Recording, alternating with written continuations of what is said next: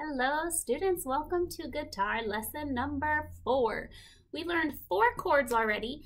Reminder, a chord is when we hear more than one pitch at the same time. So when we were strumming those 3 strings, we'd hear 3 pitches at the same time based on where we put our fingers for those different pitches.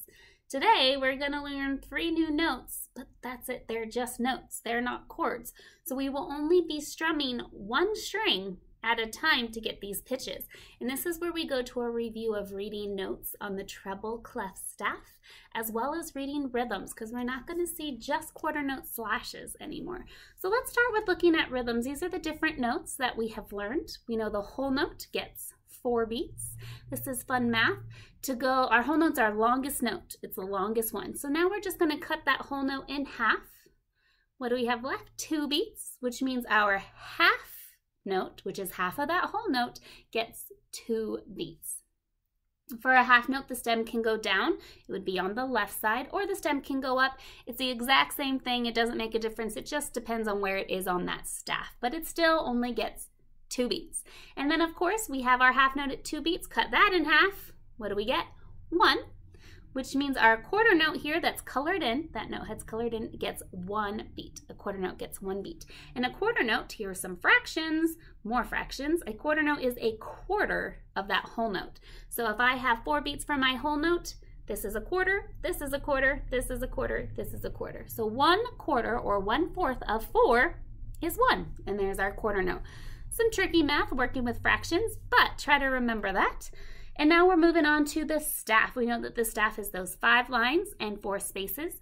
We use our hand as our staff, right? Because we have 5 lines, always start at the bottom, and 4 spaces. In the sentence, I have taught you to remember those pitches. We start at the invisible ledger line below the staff. Crazy, Elvis's guitar broke down Friday afternoon. Crazy starts with C, so this pitch is a C. Elvis starts with E. Guitar starts with G. Broke starts with a B, down starts with D, Friday starts with F, and afternoon starts with A. So we use that sentence to remember the different pitches on the staff. Then for the spaces, a little bit easier. A face is in the space. Take out your staff, start at the bottom, in the spaces this time, and just spell face in the space. F-A-C-E. But there's a space below the staff since we have that ledger line below the staff. And there's a space above the staff since we have that ledger line above the staff. And we call those doggone spaces. D-G, right? And of course, those are just the pitches of the treble clef staff. That there is our treble clef symbol. So when we look at our staff and we're reading pitches on the staff, the first thing we have to ask ourselves before we figure out what pitch it is it on a line or in a space? So if we look at this first one here, it's in the space because that note head, there's no line going through it. That note head is in between 2 lines. And this is A because face in the space, F-A. This next one, you can see it's getting higher, so that'll help with our musical alphabet. But it's on a line because the line is going straight through that note head. So I say my sentence, start at the invisible line below. Crazy Elvis's guitar broke. I know that that is a B. Same thing, space, face in the space, F-A-C, line. Crazy Elvis's guitar broke down, space, face in the space, F-A-C-E, line. Crazy Elvis's guitar broke down Friday. And look at that, there's our doggone space at the top, so there's a G. So that is reading pitches on the treble clef staff, and we are going to learn how to play 3 of those pitches today.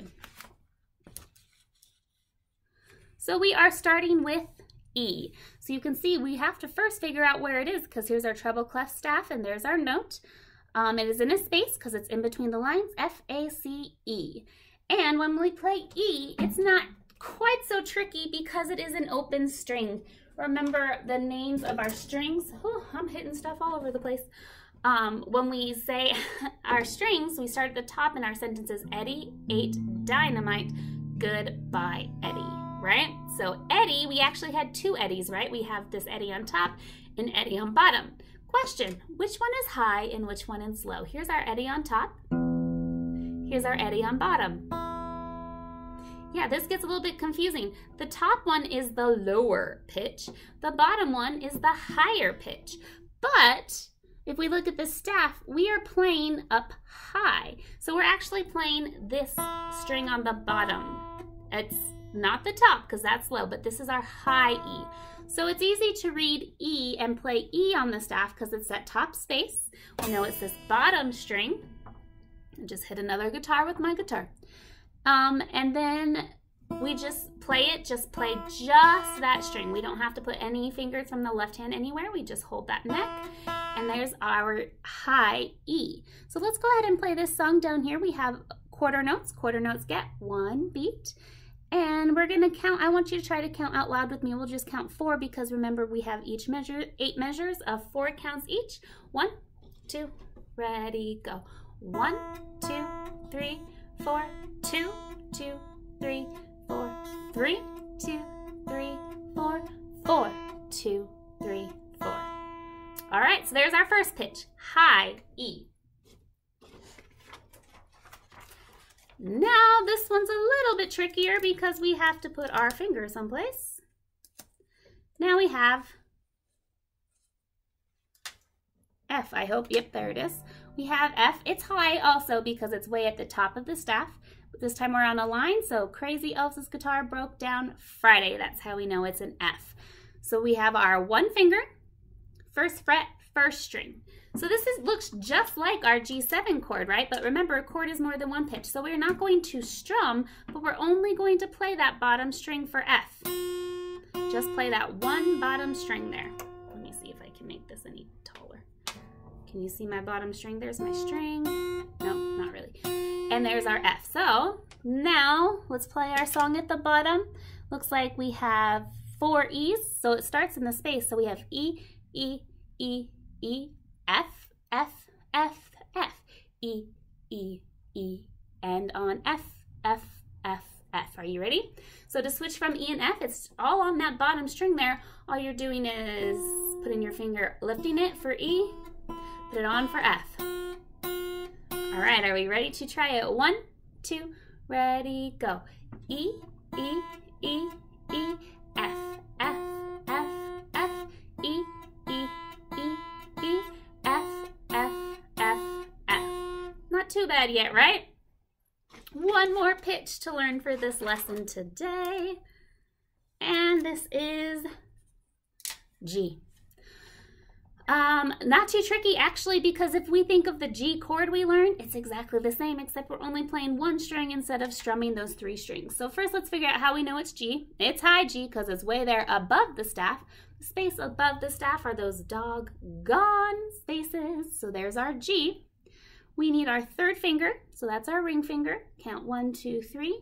3rd fret, 1st string. So my 3rd finger, I'm going to count 1, 2, 3rd fret, 1st string. So remember our G chord, this was G. We would just strum those bottom 3 strings, but now for just the 1 note G, the 1 pitch G, I'm just going to play that 1 string for G. Okay, does it make sense? So we have open, our open E. Open means we don't put any fingers down. So E on that 1st string, F on that 1st string, and G on that 1st string. So we're only playing that 1st string. You can just keep your thumb ready to hold on to that 1st string only. And we just got to remember where to put our fingers as we read our song. So it looks like we start on E, E, E, E, F, F, F, F, G, G, G, G back to F, F, F, rest. And I'm going to have you figure out the rest with me as we go with the mountain climber. 1, 2, ready, go.